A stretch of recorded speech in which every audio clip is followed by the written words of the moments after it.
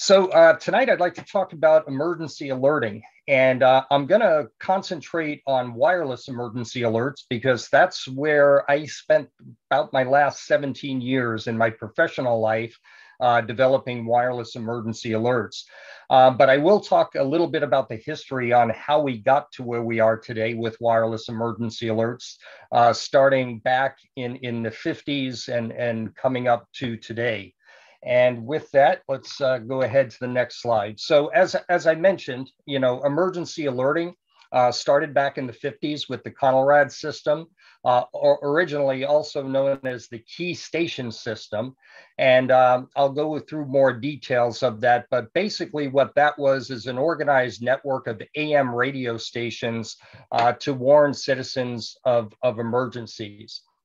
During the 60s and up through the 90s, that changed to the emergency broadcast system, which included both radio and TV stations to provide the president with a way to warn the public during a national emergency. In the late 90s, the emergency broadcast system was migrated to the emergency alert system, which again used radio and TV, but brought in some more digital technology, including specific area message encoding protocols and integrated with the National Weather Service. And then finally, in the present, we are still seeing migration of emergency alerting to the Integrated Public Alert and Warning System, or IPAWS, which integrates both the emergency alert system as well as the wireless emergency alerts, which came into play around 2012. So let's talk about the history of emergency alerting and looking at prior to 1951. Prior to 51, there was no method that the US government could use to broadcast warnings to citizens in the event of an emergency. And actually, there was a concern that if we did warn them of an emergency, it would cause panic. And that was especially true by issuing public forecasts and alerts for tornadoes. Radio stations and television networks could interrupt normal programming and issue a bulletin in the event of an emergency. And we saw these, for example, on December 7th, 1941, at the attack on Pearl Harbor. The actual first successful tornado warning was issued near Tinker Air Force Base in 1948. And actually, there were two tornadoes at Tinker Air Force Base that occurred a couple of days apart. The first one, there was no alert given to the public, and it caused fairly extensive damage. A couple of days later, there was a similar storm system coming through, and it was decided that we better inform the public that this storm is coming and there potentially could be additional tornadoes. And that was essentially the first public warning of a tornado that was ever issued. During the 50s and into the early 60s, that was the beginning of the Cold War. And the major threat of the 50s were not intercontinental ballistic missiles, which were not developed until the late 50s and early 60s, but from long-range bombers. And neither the Soviets nor the US had intercontinental ballistic missiles until the end of the 50s.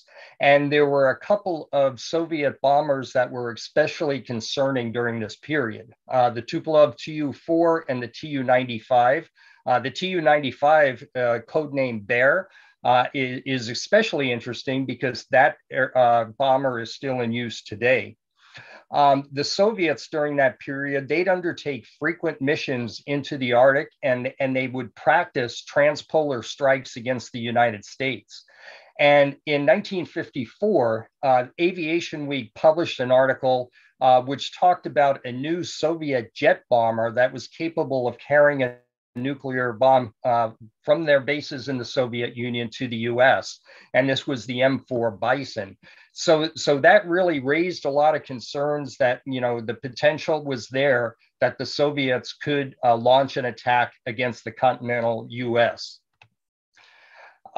Also, during those early years, we didn't have GPS, right? There was very crude navigation systems in place. Radio navigation, which is the application of radio frequencies to determine the position of an object on the Earth, that was the first radio navigation used for aircraft. Using radio direction finding or RDF. And the way they did that, I'm sure most of you know, is tune into a radio station, use directional antennas, determine the direction to the broadcasting antenna, take a second measurement. You can then triangulate the two directions, plot them on a map, see where their intersection reveals the location, and then you can pilot the aircraft to that target. Well, commercial AM stations can be used for this task, and that was really due to their long range and high power at the time. The figure on the right shows actually Amelia Earhart's aircraft, and you can see the RDF loop on the top of the aircraft. Well, the concern was that Soviet bombers, which were mentioned on the previous slide, could use radio direction finding to navigate to US targets. They could use the AM radio stations to target their bomber aircraft to US cities, and then launch the attack against the US cities. So in order to alert the public about this, and also to help offset, the benefit that Soviet bombers would get from using AM stations for targeting, the CONELRAD, or Control of Electromagnetic Radiation System, was put into place. And this was established by President Truman in 1951. In the event of an emergency, such as a Soviet attack, all US television and FM radio stations were required to stop broadcasting, and most AM stations were shut down, and any stations that stayed on the air would transmit on either 640 or 1240 kilohertz. And those who have seen radios back from that era have probably noticed that 640 and 1240 had distinctive civil defense markings on those radios. The whole idea is to confuse enemy aircraft who may be navigating using RDF. The stations would transmit for several minutes, then go off the air, and another station would take over on the same frequency in a round-robin chain. So that the thought was that the Soviet bombers wouldn't be able to get a lock on any one station at any given time.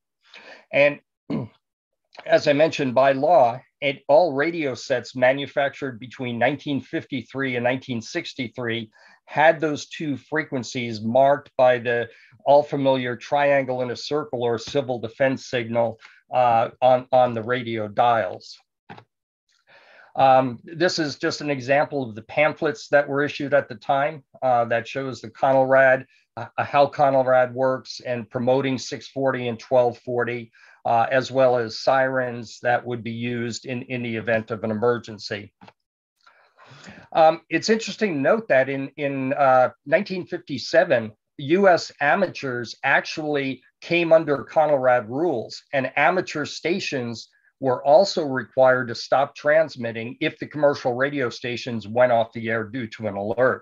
And again, the concern was that amateur radio signals could be used by Soviet bombers' radio direction finding equipment.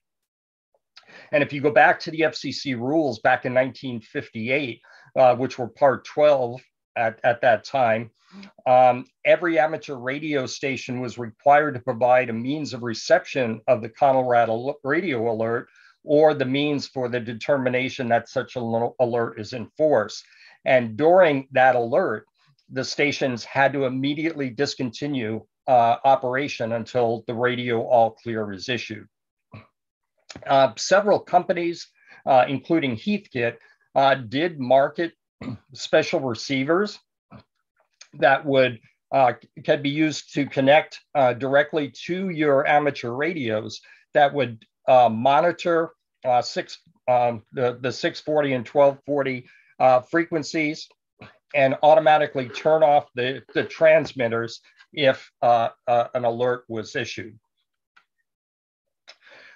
If you also go back to the 1958 Radio Amateur's Handbook, there's also circuit designs that are in the handbook for Conelrad alarm detection, as well as circuits that could be connected to your transmitter in order to shut down transmissions at the time of an alert.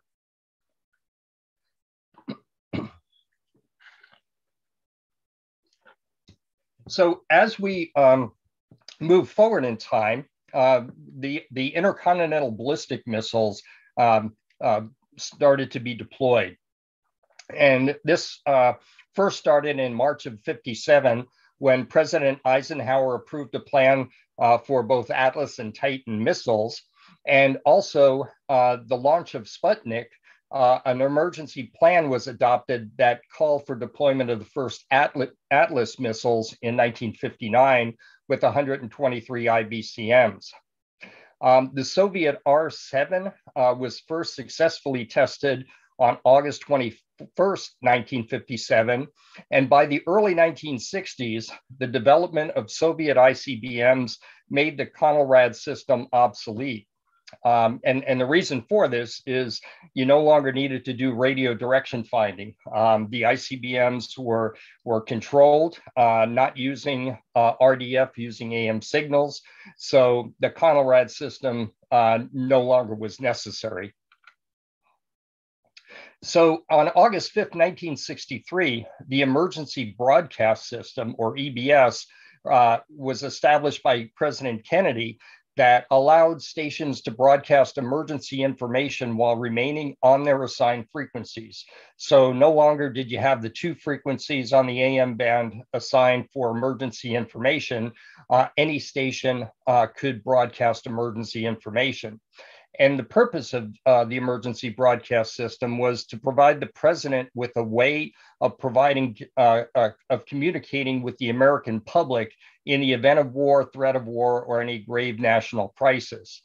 The nationwide activation of EBS was called an Emergency Action Notification, or EAN. And the EBS was actually expanded for peacetime emergencies at the state and local levels. And in order to activate EBS at the national level, would have originated by the president and would have been relayed by the White House Communications Agency duty officer to one of two origination points, either the Aerospace Defense Command or the Federal Preparedness Agency. And participating telecommunication common carriers, which at that point was primarily AT&T, the Associated Press, the United Press International, they would also receive and authenticate by means of code words an emergency action notification. And they would have a special teletypewriter network specifically designed for that purpose. And they would relay the emergency action notification to their subscribers and their affiliates. The EBS was a hierarchy system. There were about 36 primary stations around the country, which had direct communications with the White House, and these were known as primary entry points. Some were connected to state emergency authorities, and others were responsible for information within their own operational area. These stations, they would originate emergency programming, while the other stations would monitor the primary stations for the EBS messages to rebroadcast. And in a few areas, there were primary relay stations that served as relay points between the primary stations and other stations that were unable to receive the primary station's broadcast. Many areas also had an alternate primary in case one of the critical stations in the link were destroyed or unable to broadcast. And what this meant, this whole system meant the White House had a direct connection to all national broadcast networks and wire services, and all affiliate stations were encouraged to monitor them during an emergency as well. There was also what's known as the 500 and 300 nets. And at the request of the White House, the national level emergency action notification and any termination of the emergency action would be transmitted by the Continental Air Defense Command or the United States Army Interagency Communications Agency on what was known as the 500 teletype net. And this would go to radio and TV broadcast networks, as well as AT&T and the radio wire teletype networks. And during that net transmission, the 300 telephone net would confirm the validity of the EAN and emergency action termination message, both with the Associated Press and the UPI.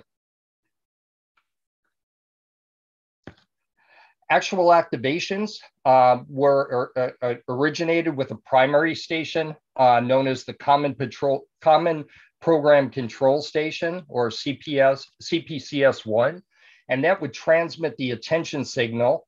And the attention signal was a mix of the frequencies 853 and 960 hertz played simultaneously. Now, that's probably a familiar tone. If you recall back when EBS did the on-air test, you'd hear that obnoxious tone. That's actually those two frequencies played simultaneously. And what's interesting is we're going to hear about this a little bit later, because that's actually the tones that are still used today in wireless emergency alerts. Decoders at relay stations would sound an alarm.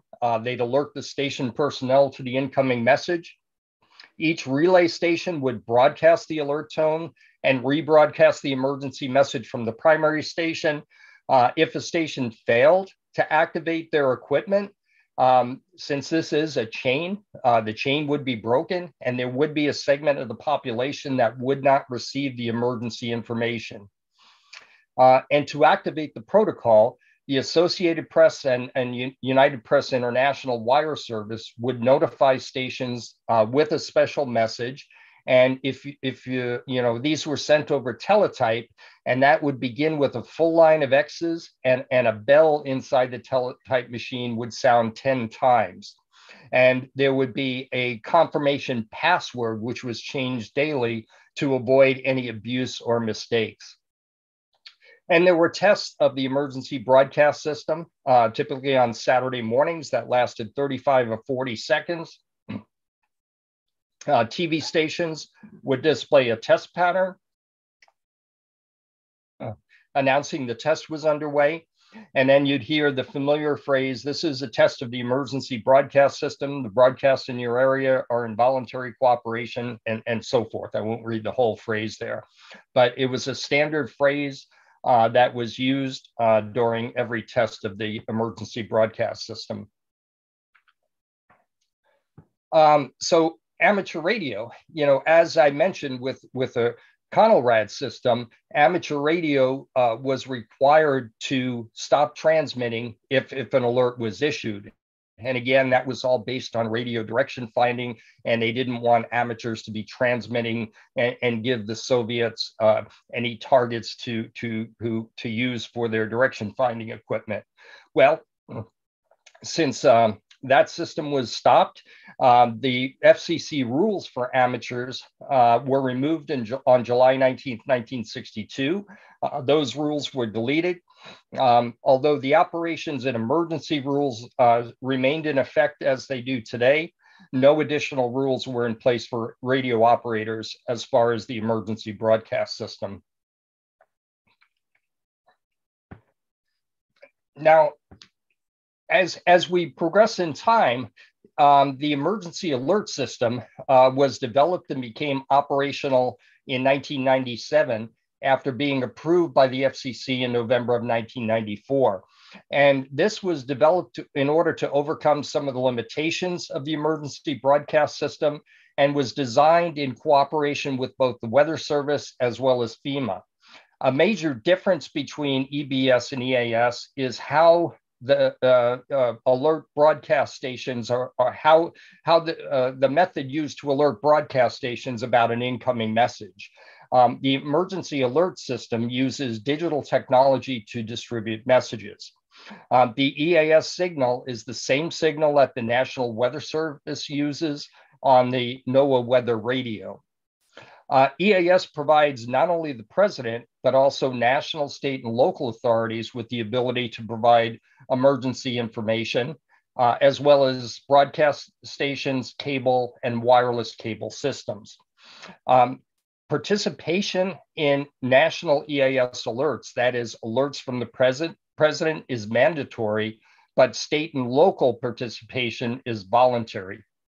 The emergency action notification message was renamed to the national emergency message, and that's the notice to broadcasters that the president or their designee will deliver a message over EAS. EAS replaced the weekly on-air tests, broadcast notifications with weekly internal tests and monthly on-air tests. The EAS messages consist of 4 parts. There's the digitally encoded specific area message encoding header, an attention signal, an audio announcement, and a digitally encoded end of message marker. The same header includes who originated the alert. Was it the president, state or local authorities, the National Weather Service, or a broadcaster? A short general description of the event, such as a tornado, flood, severe thunderstorm. The areas affected, which can include up to 32 counties or states. The expected duration of the event in minutes. The date and time it was issued, as well as an identification of the originating station. EAS, as I mentioned, is all hazards. While it is originally designed to allow the president to address the nation within 10 minutes during a national emergency, the president has sole responsibility for determining whether a national level EAS will be activated. However, EAS can also be used by state and local authorities to deliver alert information. And this would include weather alert, amber alerts, and other natural occurring alerts such as earthquakes, forest fires, volcanic activity, technological issues such as chemical releases, oil spills, nuclear power plant emergencies, and other national emergencies such as terrorist attacks. The NOAA weather radio is part of the emergency alert all hazard system and is one of the dissemination methods for the emergency alert system. Within EAS, there's primary entry points, state primaries, and local primaries. The primary entry points, or now known as the National Public Warning System, are broadcast stations located throughout the country that have a direct connection to FEMA and resilient transmission capabilities. And they will provide the initial broadcast of a presidential EAS message. And this is a network of 77 stations that are used to originate the emergency alert and provide warning information to the public before, during, and after incidents and disasters. And the vast majority are AM stations.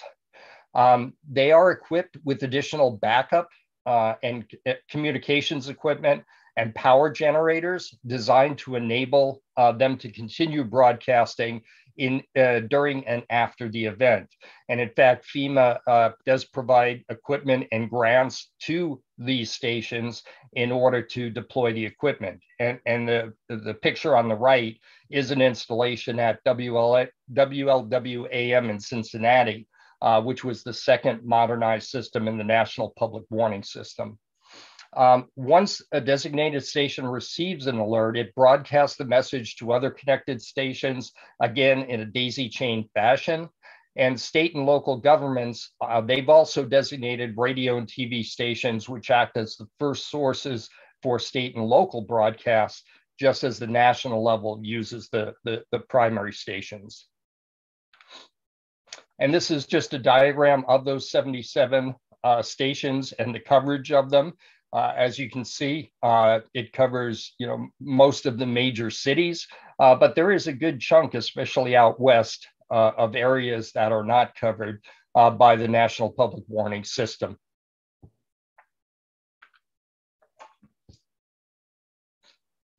FEMA has also developed the Integrated Public Alert and Warning System, or known as IPAWS. IPAWS is a front end to the National Alerting System, which coordinates the distribution of alert information via multiple channels. It uses what's known as the Common Alerting Protocol, or CAP, an XML-based data format for exchanging public warnings and emergencies between alerting technologies. So the figure on the bottom left shows the general flow from the alerting authorities through the IPAWS open aggregator, through private sector partner systems, such as the wireless emergency alerts or radio and TV broadcast, and finally being received by the general public. The CAP protocol, the structure is shown on the right. It consists of a number of blocks of information. First is the alert block itself, which contains things such as the message type, the source, who's sourcing it, addressing information, and who the sender is and what the send date and time is. The info block contains the event category, event type, and then 3 parameters which are important to define the priority of the alert. And those are the urgency, severity, and certainty. Alerts that are very urgent, very severe, and high certainty will receive the highest priority. Than those that are low urgency or not severe or have low certainty of occurring. Also contained in there is event codes. What type of event is this, such as a tornado? What's the effective date and time, the expiration date and time? And again, such fields such as the event description describing what type of event this is. Moving to the bottom right is the area description, and that's the impacted area of the alert. Could either be a polygon, which is you typically see from the Weather Service on the television screen during a severe thunderstorm or a tornado alert. It could be a circle with a radius. It could be a geocode, or it could be some other specific definition, such as given the altitude. And the resource description has the ability to include various file types within the alert itself. So if you wanted to include a picture or a URL within the alert, that can be included within the resource. And this is just an example of a CAP message for a severe thunderstorm warning. Again, it's XML-based language. In the red circle, you'll see the event type is a severe thunderstorm, the severity, certainty, and urgency. The urgency is immediate, severity is severe, and certainty is observed. So this is, a severe thunderstorm that is being observed. It's a severe thunderstorm and needs immediate action. The when is pointing to the expiration time. When is this alert valid to? The who is who sent this. In this case, it's the National Weather Service in Sacramento, California. The what is a description of the severe thunderstorm, and the where gives the alert of the area where that alert is valid. The IPAWS architecture starts with the alerting authorities on the left side, and this includes federal, state, territorial, tribal, and local authorities that initiate the CAP messages into the FEMA IPAWS Open Gateway, which is an open platform for emergency networks. The IPAWS Open then distributes those alerts out to the various alert disseminators. This could be the emergency alert system, commercial mobile services, internet services, NOAA through the NOAA weather radio, or any state or local unique alerting systems. And then they're finally disseminated out to the American people through those various dissemination means, including radio and TV broadcasts, cell phones and pagers, web browsers, NOAA weather radio, and so forth. There is an EAS operating handbook that's used by EAS participants that handle EAS messages and tests and outline the operational procedures that are defined in the FCC Part 11 rules, which specify the emergency alert system. So as I described all those previous systems, most of the dissemination method was with radio and television broadcasts. Well, beginning in the early to mid 2000s, cell phones became ubiquitous. Almost everybody, started carrying a cell phone. So post 9/11, one of the lessons learned was the difficulty it was to get information out to citizens after 9/11. So Congress, as part of the Warning, Alert, and Response Network Act of 2006, developed or instructed the FCC to create a commercial mobile service alert advisory committee to establish the protocols, procedures, and requirements to distribute emergency alerts to cell phones. And the advisory committee was composed of representatives from service providers, handset vendors, emergency personnel, individuals with disabilities, and the industry groups. And they produced their first draft report in September of 2007, which defined the wireless emergency alerts basic system architecture and established the technical standards and operating procedures.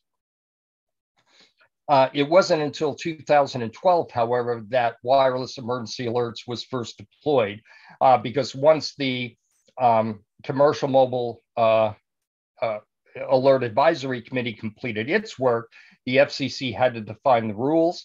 And then once the rules were in place, standards had to be developed and networks had to be built in order to support it. So it wasn't until 2012 that WEA was actually deployed.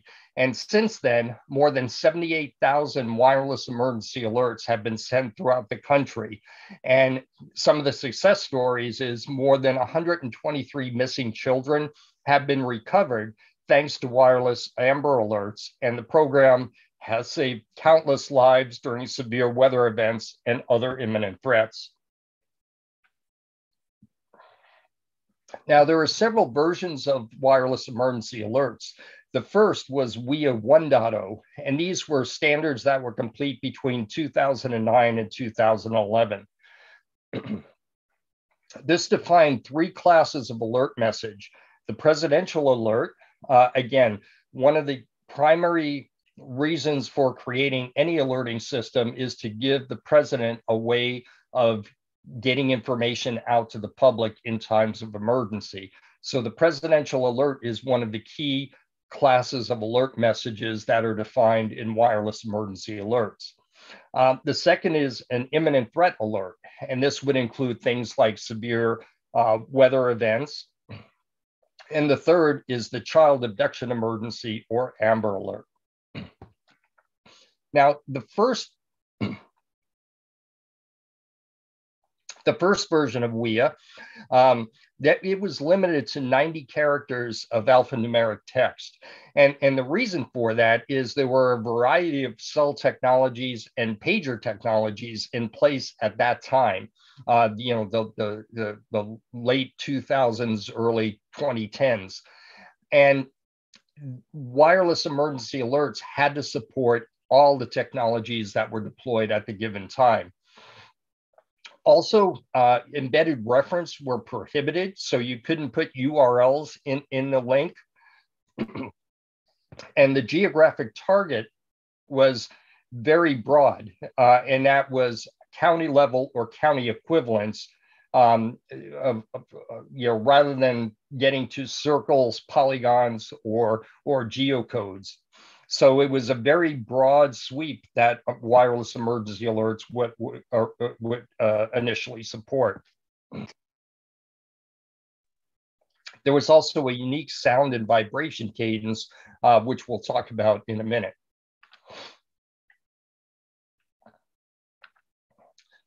In September of 2016, WIA 2.0 was defined, which increased the alert message length from 90 to 360 characters.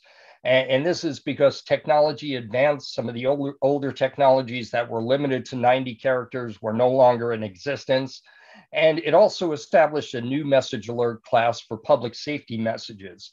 So now we have a fourth class, in addition to the presidential, imminent threat, child abduction emergency. The public safety message is a message that allowed public safety agencies to disseminate information to their jurisdictions. Also supported embedded references and multimedia through embedded references was added in, as well as support for Spanish language alert messages, as well as state and local wireless emergency alert testing. And then WIA 3.0 came about in January of 2018. And this really was a major advancement because it narrowed the geo-targeting requirements. It stated that you must deliver an alert message that matched the circle or polygon and has to prevent any overshooting of that circle or polygon by no more than 1/10 of a mile. And obviously, it's very dependent upon cell tower locations and so forth. So if the network is not capable of matching a specific target area, then you have to do your best effort in order to try to match that. It also allowed the consumers to have the alert stored on the device for at least 24 hours or until the subscriber deleted the alert.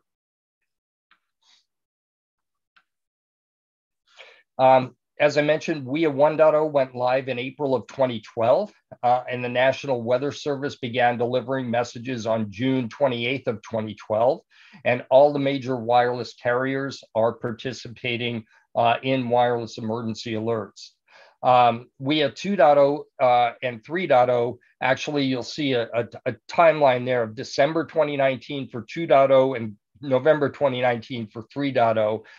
That's actually correct because of the way the deployments happened. WIA 3.0 was actually deployed just ahead of WIA 2.0.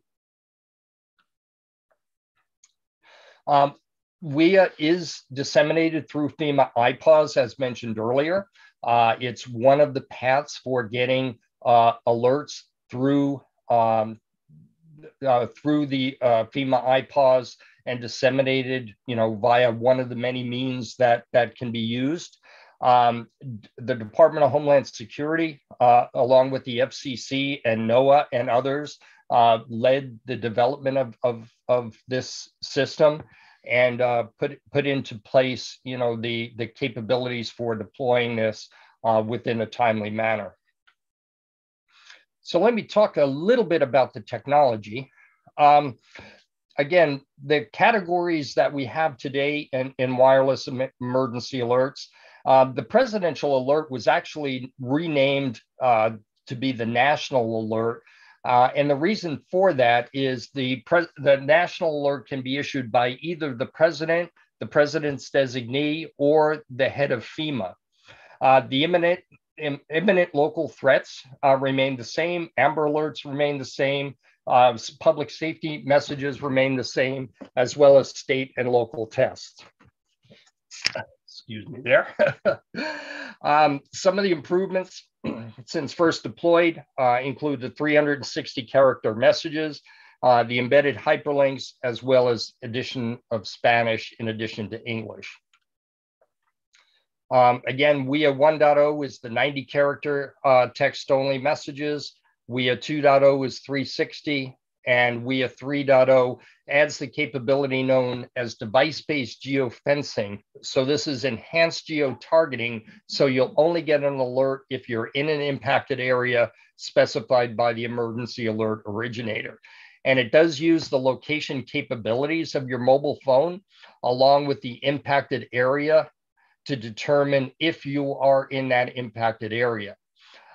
If your device can't determine its location, for example, if you have GPS turned off, you may receive the alert outside the impacted area. And that's, in order abundance of caution to make sure that you get the alert in the event you may be within that area. Just a little bit on the wireless network itself. It is resource limited. That is, there's an oversubscription. There's limited spectrum available, and there's not enough spectrum to dedicate resources to every wireless user. And with over 400 million wireless subscribers in the US, it's physically impossible to dedicate network resources and radio channels to everybody that has a mobile phone. It's also contention-based. The users are going to contend for available resources. The scarce spectrum is shared by all users, and the network is engineered to the busy hour. That is, what's the expected load on the network at the busiest hour of the day. And there's also wireless priority access and the government emergency telecommunications service, which provides priority to users that have need for access to the network on a priority basis. The analogy I like to use is a freeway system. A freeway is resource limited. There's only so many lanes on a given freeway. It's engineered to anticipate the number of cars on the freeway. It's contention based in that each car contends for its spot on the freeway, and there's too much traffic. If there's too much traffic, that's going to result in congestion and ultimately delays in getting to your destination. So the options for delivering emergency alerts are really two. There's point-to-point where individual messages can be sent from a notification center to individual devices on the network. And those types of point-to-point messages include the short message service and app push notifications. They are sent to a mobile device and are not geolocation based. The other is a broadcast, where the message is broadcast from all cell sites in a specific geographic area. And all devices capable of receiving the broadcast within that area, they'll receive the message. You don't have to know the location of the device or the identity of the device, and it's more secure. The point-to-point or app-based solutions, they are going to add significant traffic to an already resource-limited contention-based system. And depending upon the number of messages and the network conditions, you'll likely see congestion and blocking and delays and possibly miss the window of opportunity for warning. It does add to the network load. It increases the chances of blocking other communications, including public safety, 911, and any health and welfare messages. And it's geo-targeted challenged. You really, it's left to the app to determine, and that's going to add more traffic on the network. Whereas the broadcast system, that doesn't use the what I call the lanes of the freeway, but it's a mass transit solution in our analogy. It maximizes the chances for getting the notification out within the window of opportunity. It doesn't significantly contribute to the traffic load on the network, and it's geo-targeted to the cell site sector level by design. When you look at the end-to-end alert flow from the alert originator to the mobile device, you go through FEMA IPAWS. Within the operator network, there's a what's known as a CMSP gateway, or commercial mobile service provider gateway, and cell broadcast center. There's a mobility management entity, the enhanced node B, which is essentially the radio network, and then broadcasting out the alert information to the mobile device. And all of these interfaces defined are standardized in a group called the Alliance for Telecommunications Industry Solution, or ATIS, as well as the Third Generation Partnership Project, which defines mobility standards. And again, there's a number of standards that come into play. that define each one of those interfaces and entities within the architecture. And those standards are what governs the ability to transmit the emergency alerts from the alert origination side all the way down to your cell phones. Again, there's a number of XML-based interfaces. On the left side of FEMA IPAWS, we mentioned the CAP protocol. On the right side, at the commercial mobile service provider gateway, there's a similar XML-based protocol called the C interface protocol, which is a trimmed down version of the CAP protocol, sending only those elements to the mobile networks that are required in order to support the emergency alert as it's being broadcast over the cellular system. In addition to FEMA, there's also a backup delivery of emergency alerts to mobile carriers through the public broadcast system. And this is known as the PBS Warning Alert and Response Network, or WARN network.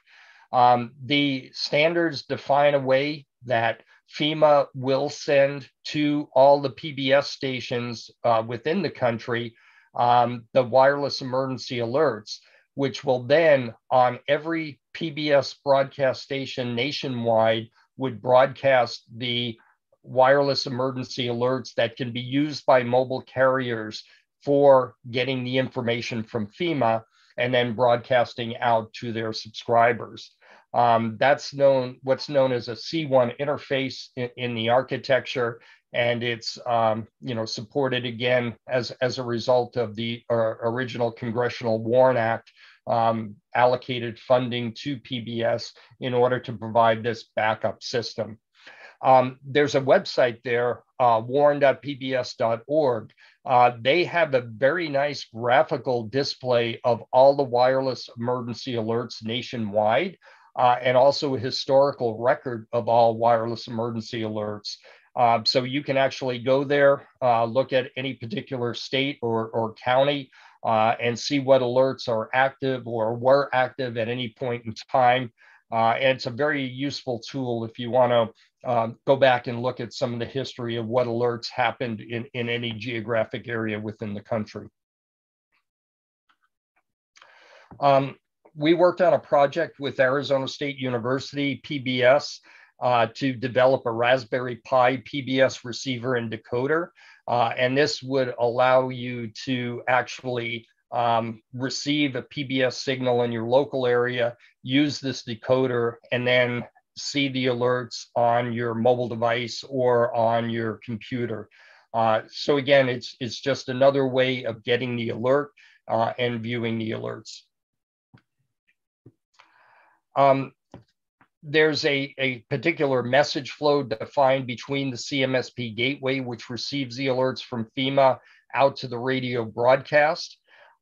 There's what's known as system information blocks, or SIBs, that are broadcast continuously by the cellular system, and broadcast information that is used by the cell phone in order to determine how to access and how to operate on that particular system. This, again, is continuously broadcast by all cell sites. And one of those system information blocks, or SIB-12, is what was originally known as the Commercial Mobile Alert Service, or is now known as Wireless Emergency Alerts. That's where that's contained. You'll see SIB-10 and 11 have what's known as the earthquake and tsunami warning system. That's actually a system that's used in Japan. It's not currently used here in the US.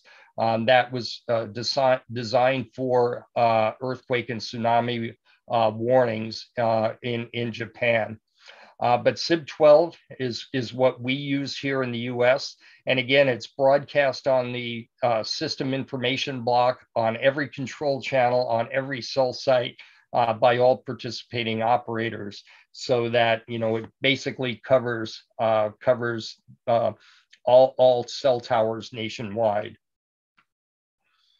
And each message class is defined a specific message identifier.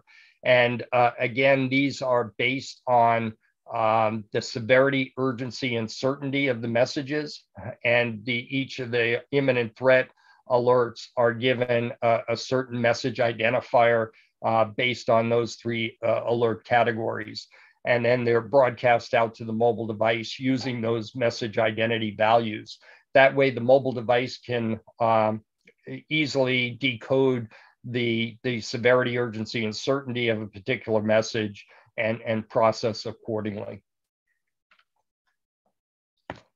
As you're probably aware, mobile devices are in fact mobile.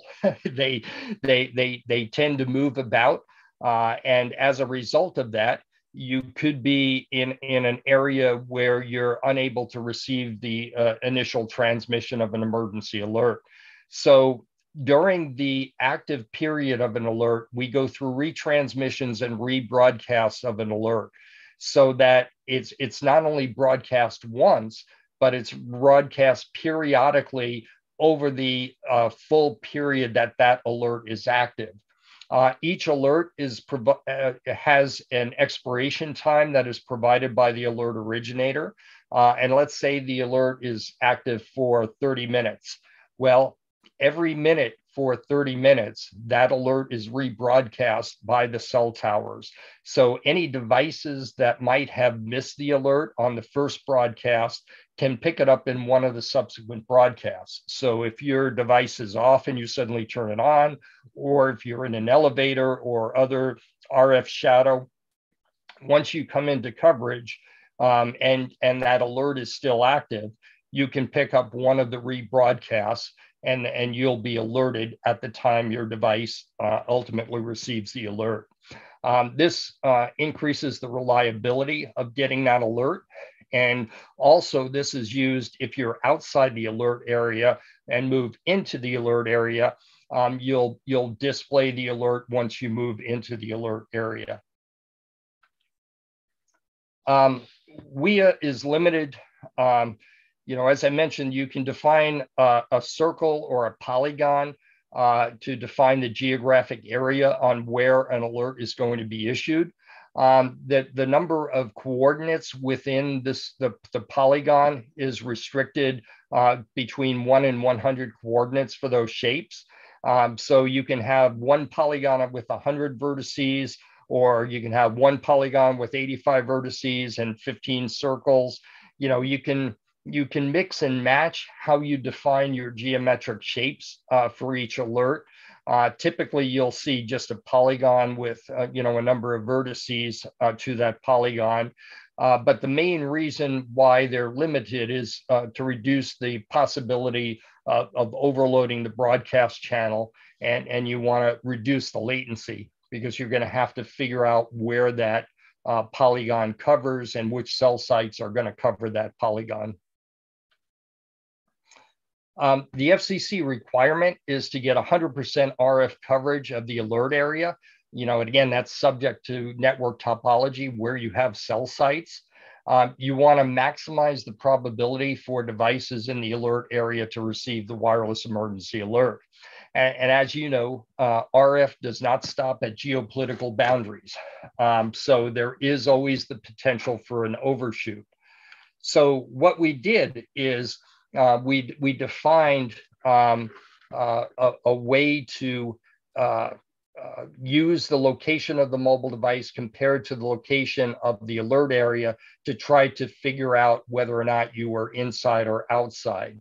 And as part of this, in order to cover 100% of the alert area, you're going to pick cell sites both within the polygon as well as outside the polygon. And you pick cell sites outside the polygon because they're actually going to have enough RF signal within that polygon in order to provide service to that mobile device. That is, that mobile device would be able to read the control channel from those cell sites that are outside the polygon. So in the event, there's an issue with any of the cell sites within the polygon, they would still be able to receive the wireless emergency alert from those cell sites outside the polygon. And we call this the best server method. It segments the warning area into bins, which are those squares that you see in that middle diagram. RF modeling tool plots the best serving cell site for each bin. And then each cell site and sector that provides the greatest percentage of coverage to the bin is chosen to be used to broadcast the WIA message for that particular polygon. And what you end up with, if you see on the right, that blue box, assuming that's your polygon, that's your alert area, you're going to pick cell sites that cover all those other areas. And you can see that there's going to be quite a bit of coverage outside of the actual alert area that's being broadcast, that's broadcasting the wireless emergency alert. WIA 1.0 and 2.0 devices, they don't know where the alert is targeted. The geo coordinates of the alert area aren't delivered to the device, and thus the device is going to present the WIA upon receipt, independent of the location. And any cell towers whose RF signal touch the alert area are going to broadcast that WIA. And the consequence is you're going to get overshoot and undershoot of the WIA message.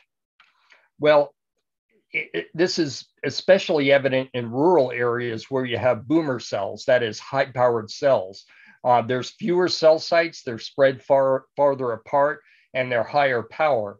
So the precise geo-targeting is going to be difficult with broadcasts alone. And the potential in these rural areas are you're going to get overshoot and in fact, many miles of overshoot.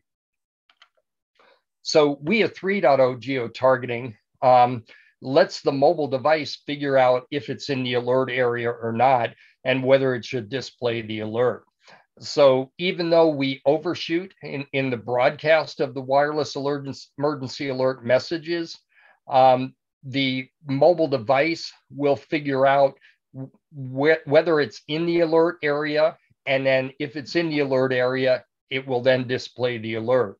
If it's outside the alert area, it won't display the alert. So this is one of the major advances we've had with WIA 3.0 that didn't exist on those earlier versions, and actually helped us eliminate some of the problems that were reported on those earlier versions of WIA.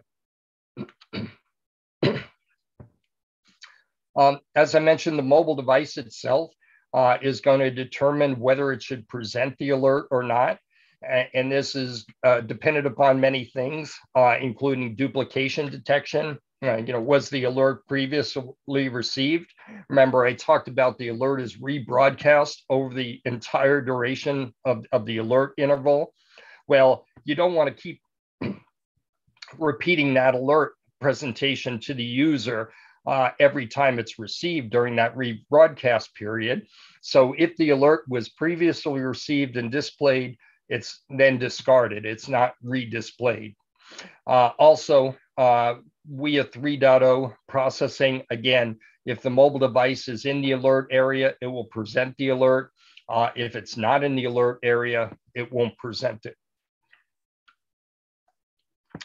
I mentioned the frequencies of 853 and 960 hertz previously, way back, from the Conelrad days. Well, the WIA audio attention signal that you hear on your mobile phone actually consists of those fundamental frequencies transmitted simultaneously. The only difference is there's a temporal pattern of one long tone of 2 seconds, followed by 2 short tones of 1 second each, with a half second between each tone.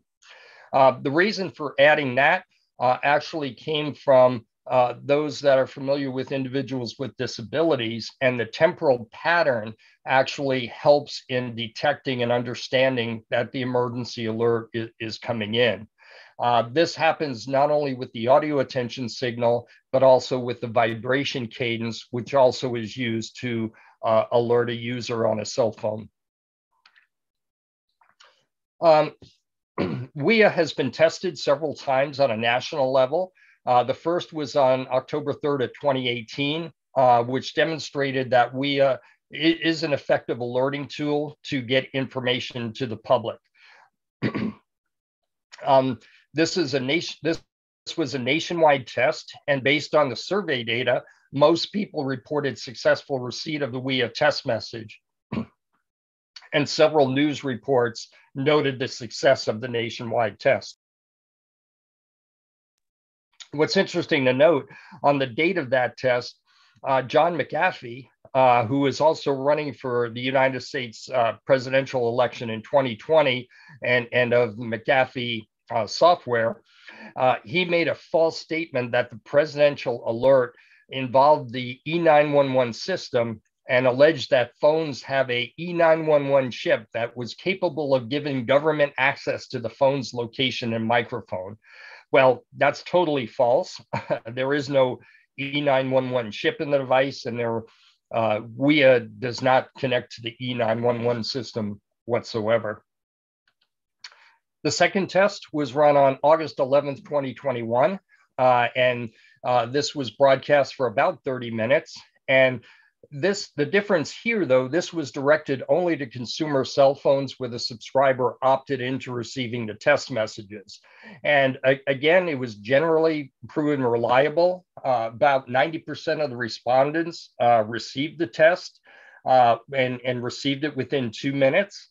And the reliability, was consistent across service providers, generation of mobile technology, mobile device manufacturer and operating system types, indoors, outdoors, fairly consistent results across the board.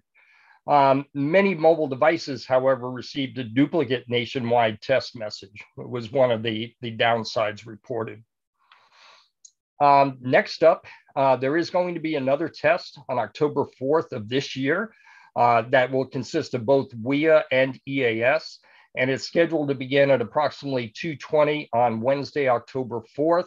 And cell towers will, again, broadcast for about 30 minutes. It's going to be using the national alert. So every cell phone will receive it.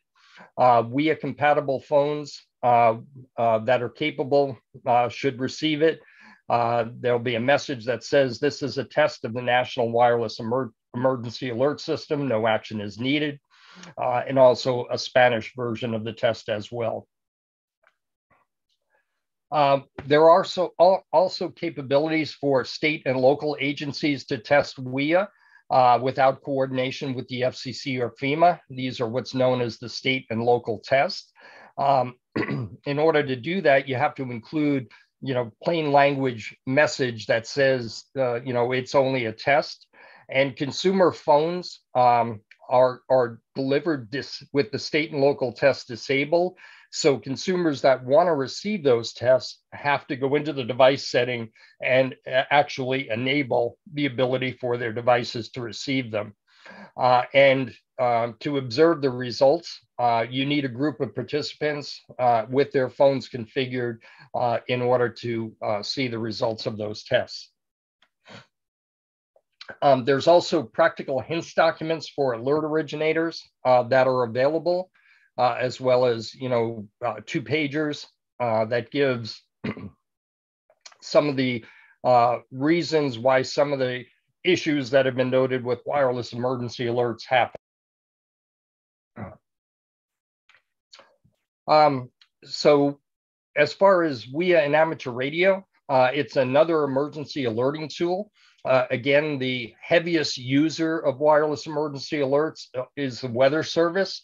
So this would become especially useful for skywarn spotters, especially with the geo-targeting that's in WIA 3.0 or all the newer devices, because it will really pinpoint where the actual occurrence of the severe weather is. And it's also have the ability to partner with your state and local agencies to test WIA capabilities. So in summary, going back to emergency alert system, knowing which radio and TV stations that serve as primary entry points for emergency messages could be beneficial as part of your overall emergency communications plan.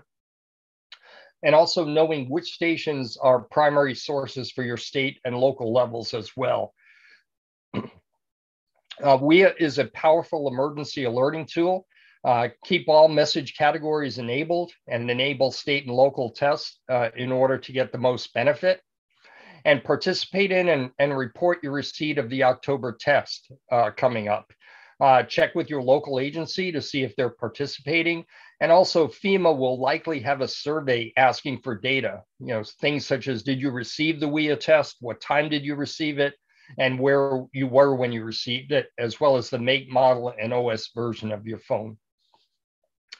So with that, I'll also have in here a number of links, which provides a lot of information. They'll be in the handout that will accompany this. And with that, let me open it for questions.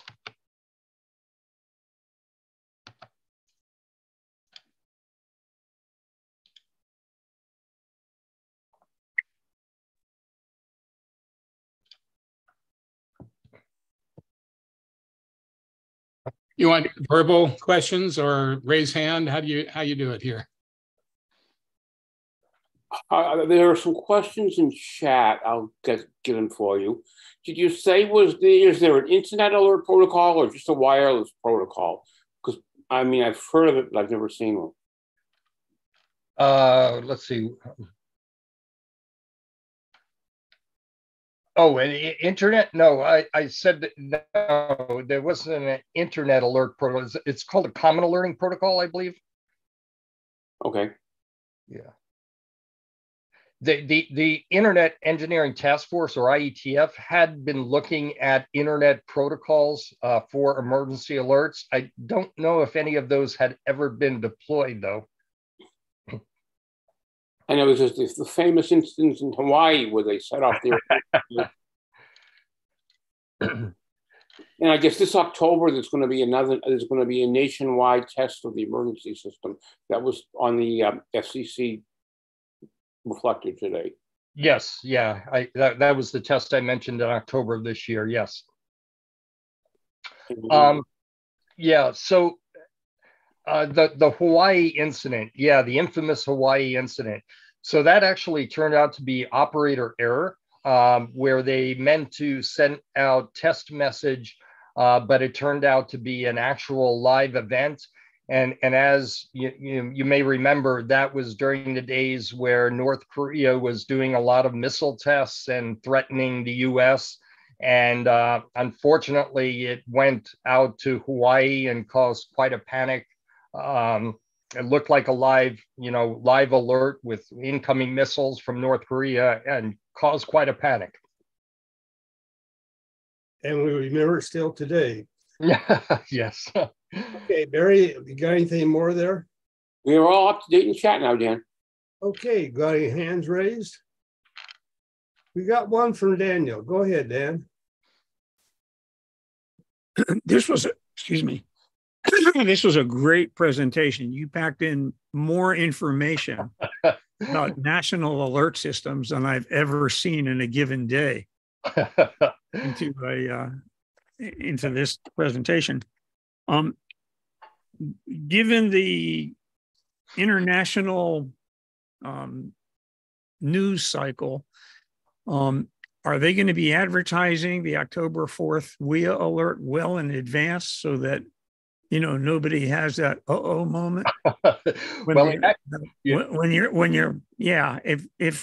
If that tone you're talking about is what I think it is, just hearing that sort of triggers Yeah, they've actually started today. There was a press release that went out today. I think somebody mentioned that in the chat. But yes, the intent is to get that widely disseminated so that everybody knows that on October 4th at 2:20 in the afternoon, this is only a test. So. And my other question was regarding the Conelrad alert. So this obviously was when amateur radio operators were still in business. So it wasn't during World War II. Right. But how were you notified you could get back on the air again? Actually, the Conelrad system, they would give you a all clear message. So it would come out on those same 2 frequencies that the alert is over, all clear. Okay, so you leave your radios on and yeah, they'll just tell you. Okay. Continue monitoring those frequencies, right? All right, really good presentation. Thank you. You should do this for a living. Thanks, Dan. Gene, you got your hand up. Yeah, guys. Hey, how's everybody doing? Greetings from Killeen, Texas. My question is, okay, we are a country that we have a northern border country and a southern border country. Emergencies don't just happen affecting one country. Right. How do these communication systems go across borders, and once they do, who has control of them? Sure. Well, the wireless emergency alert system, there is actually a similar system in Canada that's supported as well, which uses the same technology that we use here in the US. So yes, you know, if your cell phone is camped on a Canadian system and Canada issues an alert, you're going to get it. Receive that alert here in the U.S. So there's a little bit of challenge there. Part of it is as your cell phone being a US-based cell phone should look for a US-based system first. So it shouldn't pick up the Canadian system. But, I've driven, through the southern border where I picked up, Mexico cell system. My device would camp on the Mexican cell system before. So it happens. So yeah, there are going to be those challenges. There also have been cross-border tests between US and Canada at the northern border. Testing interoperability between systems and coordination between the 2 agencies cross-border. There's still a lot to be worked out there because both systems, even though they've been in place around 10 years, they're still fairly new. Is that an FCC coordination type of thing or some other federal agency? Yeah, FEMA primarily. FEMA working with their counterparts up in Canada. Do you know what the Canadian counterpart is of FEMA? Just curious. I don't off the top of my head. I know that I don't remember the acronym for them. Okay, no problem. Yeah. All right. Anybody else? Hey, thank you. Great presentation. Thank you. Really has been. Anybody else want to put their hand up or put something in chat? No, we'll open it up for general comments. Anybody got any comments out there? Well,